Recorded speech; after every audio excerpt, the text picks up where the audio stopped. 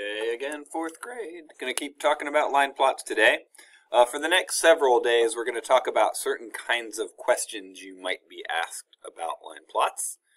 And we're going to start today with questions that involve addition of fractions. So make this the title of your next free page in your math notebook. When you've done that, mark your page, close it up, and give me your total concentration till we get to we do. Yesterday we made line plots. We would say, okay, I want to make a line plot of this. Snowfall in January, I guess maybe 1, 2, 3, 4, 5, 6, 7, 8, over 9 years, something like that. Snowed a fraction of an inch each January, or maybe these are different days in January, I'm not sure. So what we would want to do there is say, okay, so remember yesterday, if the denominators don't match, here I have fourths, halves, and eighths. I said go ahead and make your line plot with the largest denominator. So I'm going to do like 1/8, 2/8. What's my greatest amount? Looks like I don't have any 7/8, but 3/4 is going to be 6. So I'll just go up to 1. Nothing's above 1. That's easy to tell. 4/8, 5/8, 6/8, 7/8. And I'll do a whole inch, even though there aren't any, and I could keep going. We gave it a title, Snowfall in January. And we would want to tell what we measured it in. So we're going to say snow in inches. All right. So the next thing to do is to put these on the number line, but that was hard to do. Right now our number line's all eighths, and these are not all eighths, and I need them to be. So I know off the top of my head an easy one, a half is 4/8. That one you probably can do without a partition drawing. 1/4 we talked about yesterday. Let me do it like this. So I have 1/4, and I partition it once across. Then my 1/4 is going to be equivalent to 2/8.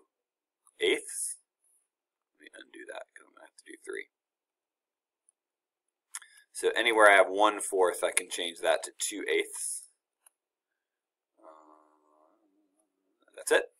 And then same deal with 3/4. 1, 2, 3/4. If I partition that across, it's going to make 6/8. So that's 6/8. And that's 6/8, and I think I'm done. So now I can put those on the graph and say, okay, I got a 4/8, a 2/8, a 2/8, a 4/8, a 3/4, which is 6/8, sorry, 1/8, 2/8, 6/8 again, and 2/8 again. All right. So now I've got my line plot. So let's talk about a common question you might be asked. I'm going to transform this now into I do. So one of the common questions you'll be asked, let me get rid of the chart here so you can't see that anymore. Let's just say I had just this line plot that I made, or that I was given. And let's say each of these represents a day that it snowed in January. So this January it snowed 1, 2, 3, 4, 5, 6, 7, 8, 9 times, right? So a common question you might get asked will be something like this. How much did it snow in total in January? Now I look at this, it snowed 8 different times. It snowed a different amount each time. And a common question you might get asked, well, how much did it snow all together? Let's do that. So total, that's generally a word that means we're adding. We're like combining things together, and indeed we are. So really what I need to do is take each of these amounts from my line plot and add them up. So I really just need to say, okay, well, what is 1/8 from the first snow plus 2/8 4 times from the next ones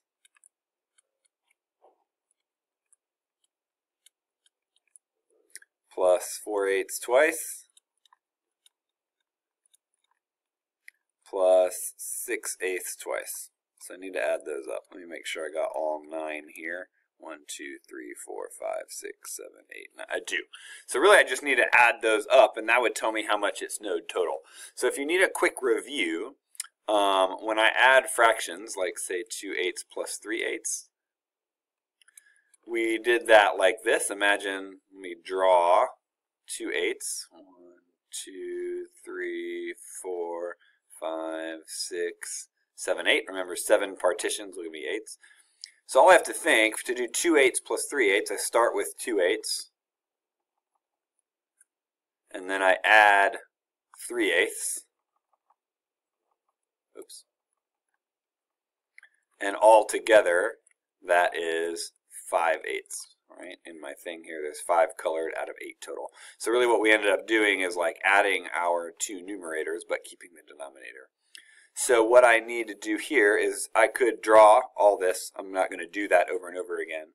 But if you get stuck or you can't remember how to add fractions and you need to do the drawing, you definitely could. Or, well, maybe I will do that. Or we can just add up all of our numerators and see how many we get.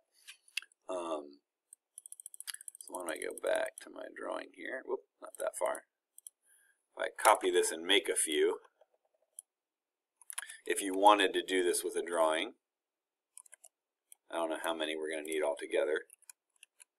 Let me move this one. I can move this one. Oh, maybe not. I'll just leave it there. And we can start coloring in. So, yeah, here we go. So 1/8 plus 2/8 plus 2/8 plus 2/8. Wait, how many times is that? 1, 2, 3 sets of 4 sets of 2/8. I've done 1, 2, 3. Now for my next one, I'm going to have to cross over 4. Then I've got a 4/8. 1, 2, 3, 4. Another 4/8. 1, 2, 3, 4. I'm just going to draw under it. Then a 6. 1, 2, 3, 4, 5, 6.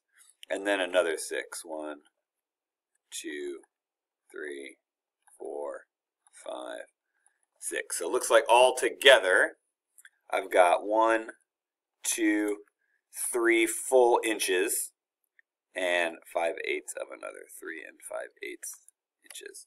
So whew, that's how I do it. I don't know if you're going to want to do the drawing or if you're just going to want to say, okay, that's 1 plus 2 is 3, 4, 5, 6, 7, 8, 9, 10, 11, 12, 13, 14, 15, 16, 17, 23, 29/8, and then convert that to that. That would also work too. Remember, 24/8 will be 3 plus these other 5. So either of those two strategies is going to work. I don't mind if you do it with math. I don't mind if you do it with drawings. Just want you to know that they are both an option. So let's do one together. Open up your math notebook now. Actually, let's do this one. I think makes a little more sense. I wasn't planning on doing that last one with my I do, but we'll make this the we do. Shall we? All right, so here's our kindergartner's broad jumping yesterday. You can look back at, if you want to go even back, oh no, this was the I do, sorry. If you want to make this line plot real quick, you can. Here's the question I'm going to ask. What was the total or combined distance that the 6 shortest jumpers jumped? So I'm not going to add up all these together. That's a whole lot on this one. We're just going to look at the 6 students who jumped the shortest. So go ahead and take a moment to write down your line plot and to write down your question, and then we'll add them up. All right, so first thing I need to do, I'm not going to ask you to do them all, only your 6 shortest jumpers, right? So that is these 2,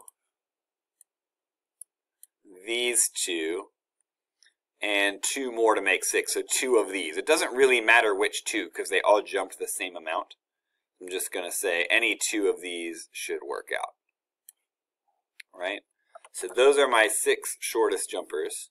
So in order to, like, their total jump, if they jumped one after another, how far would they go? Well, they would go 1/8 plus 1/8 plus 2/8 plus 2/8 plus 3/8 plus 3/8.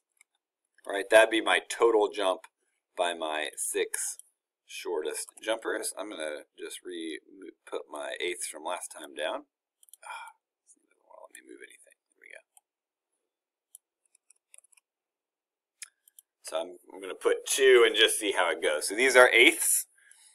And so as I add these up, I've got 2 that did 1/8. So 1/8 plus 1/8 plus 2/8